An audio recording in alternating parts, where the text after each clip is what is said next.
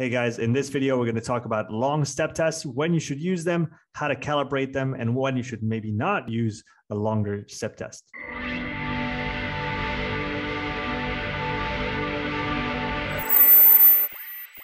Okay, Andrew, when should we use a long step test?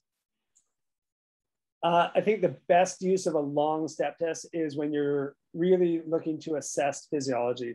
You're trying to look at as much details and data as how an athlete responds to all different levels of intensity throughout the step test. So both low intensity, moderate intensity, and high intensity.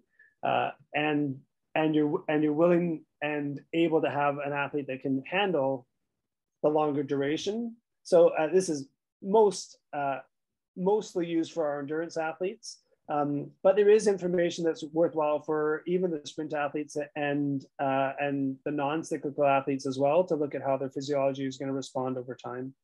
When we're talking about a long step test, how long should the steps be? And we can also work in some rest intervals between those steps. How long should those be? Yeah, for a long step test, you can go anywhere from 3 minutes up to 8 minutes per step. I wouldn't go any shorter than 3 minutes, and there is value at looking at 4 and 5 minutes per step. The challenge is if you go anything less than 3 minutes, what's going to happen is that, especially if we get into the moderate and higher intensities, the athlete's not going to end up in any sort of stability. So their physiology is going to continue to change through that whole 3 minutes before they actually reach any sort of plateau. And you really want to see, in a longer step test, you actually have the ability to look at how an athlete settles in at the different intensities. And you want to see that physiology hit some stability before you move to the next step. So the 3 minutes is really the shortest amount of time I would do for a longer step test. 4 and 5 minutes makes a lot more sense to me. If you start getting too long towards 8 minutes, the test just becomes overly cumbersome. We have used 8-minute step tests for some of our assessments, especially for our ultra endurance athletes, our Ironman athletes, and our ultra runners and things, because we really are wanting to see how the body responds much longer than an hour into a test. But those tests do become very long, and they're more like a long training session with very strict criteria on them to see how the body's responding. Yeah. So yeah, typically 4 to 5 minutes per step. I guess we could say the longer the event of the athlete, the longer you can afford to go on those steps to see that balance. Absolutely, especially with your well-trained athletes, they can handle long durations. They're used to it. They're physiologically able to handle the long duration. Yeah, from my experience, the balance or the middle ground I've been able to find is 4 minutes, because like you were talking about the beginning of the effort, I usually see 90 seconds to 120 seconds. So the first minute and a half to 2 minutes is the onset kinetics. So things are just getting started, and really on the following 2 minutes of a 4 minute step, then you can really see what's going on. Is there balance? Is it no balance, or which direction is that balance going? But like you said, I think you're right. 3 to 5 minutes is usually the confident place to start. Now, if we talk about calibrating the test, we talked about calibrating the short step test. How do we calibrate a long step test?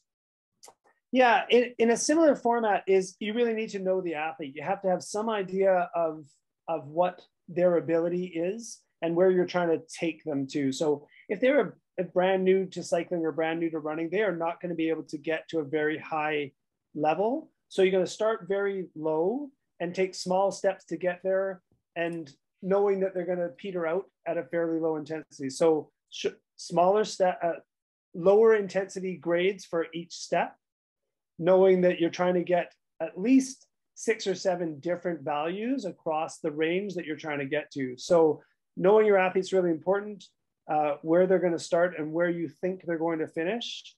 And I know you've created some templates to help make those decisions, and maybe you want to talk about that. Yeah, I'll talk about the calibration in a second. And like you said, from my personal experience, I always aim for ideally 9 to 10 steps that are completed throughout the test. We have a nice range of intensities that we can look at, and definitely trying to, if we have someone's FTP, I would say if you place FTP on step 8, you're pretty good because they'll usually last a couple steps past that point. Or if you have critical power, you can put it around there as well if you know those values for your athletes.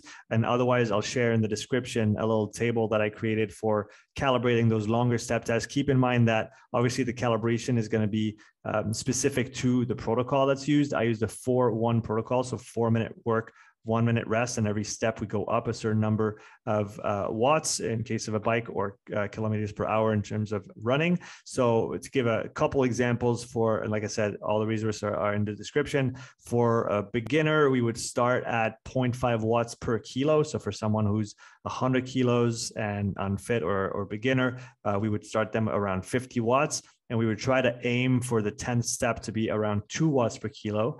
So for, again, taking that same 100 kilo person, we would put them at 200 watts on the 10th step. And then all you have to do is take your last step minus the first step and then divide by 10. And then you get your increments in between. And if we look at the other end of the spectrum for someone who's an elite level, I would probably start around 1.5 watts per kilo. So for a 50 kilo high level cyclist, it's maybe a little light, let's say 60 kilo cyclist, high level cyclist, we maybe start around 90 or 100 watts, and they might go up to around 5 watts per kilo. Again, those are rough estimates, but they give a starting point. And again, it's important to communicate with your athlete, with your client, with your patient, to try to calibrate that test as well as you can. So you can, like we said, get all the information out of the test. Because if they only complete 3 or 4 steps because you didn't do the calibration appropriately, you don't get all the data that you want out of the test. Andrew, when would it not be recommended to use a long step test? Yeah, if you're trying to look at maximal values, a long step test isn't going to be where you want to go with this. And if you have, and as you've mentioned, you have a way of addressing weaker athletes or new athletes to it, and they are going to struggle with any sort of long version just because they don't have the fitness to handle it. So those are the 2 cases where I would sort of avoid long step tests. I will point out that your numbers for the beginnings of the calibrate things are going to seem low to a lot of people, but they aren't. Those low wattage, those 50 watts or 60 watts for beginners, is where they need to be, because that is still a physiologic stimulus to them. It's hard for many coaches, especially if you've come out of a competitive training background, to understand how low an intensity people need to start so as not to cause an alarm phase reaction that overshoots everything. They'll drive their heart rate too fast. They'll already be breathing well above their threshold. If you start them anything lower than the recommendations that Sean gave, which is that sort of that 0.5 watts per kilogram, it needs to be that low. It's surprising if you haven't done lots of step tests before, how low an intensity you have to do, especially with your beginner athletes. I can't overstate that enough. And yeah, I would double down on that and actually say that it's better to be conservative on the starting point and the jumps, even if you have to do more than 9 or 10 steps, even if they end up doing 11, 12, or 13, at least you have the breadth of the data. And maybe the next time you test them, instead of starting at the 50 watt that you used initially, you'll start at the 70 watt mark and then complete your test from there. And one thing we wanted to add as well, Andrew, was make sure that when you set up those intensities based on the person's body weight, so in watts per kilo, on subsequent tests, use the same wattage as you did on the first test. So you have a before and after, and you can actually compare what's going on. Otherwise, your steps are going to change. If you allow your steps to change based on the person's body weight, that could be changing from one test to the other, then you don't actually have a proper before and after that you can compare. Absolutely. I think those 2 points are really important. The maintaining consistency, so the test is the same every time after you've determined that first test, and there is almost no downside to starting too low. The information that you can gather from a low intensity is equally valid and usable, and we'll talk about that in future discussions about how we can use data at the low intensities to help guide training and help identify things like fat max zones and other pieces, heart rate, and using heart rate variability and looking at different stress response of how the body responds. So start low, go slow. It's a nice warm up for them. And there's tons of information that you can use from those low intensities. Yeah, and the last thing I would add is if you want to know that you've calibrated your test properly as you're going through the test, just ask for the person's RPE at the end of every stage. And if they're going up in more than one RPE rating per increment, ideally, if your test is calibrated perfectly, the first interval is a 1 and the 10th is a 10 out of 10.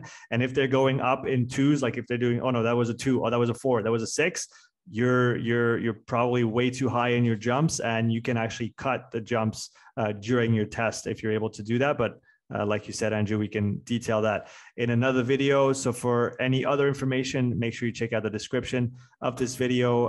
If you want to look at other types of step tests, we covered short step tests. We'll link that below as well. Make sure you like the video, post all your questions in the comments. We look forward to answering them, and we'll see you in the next one.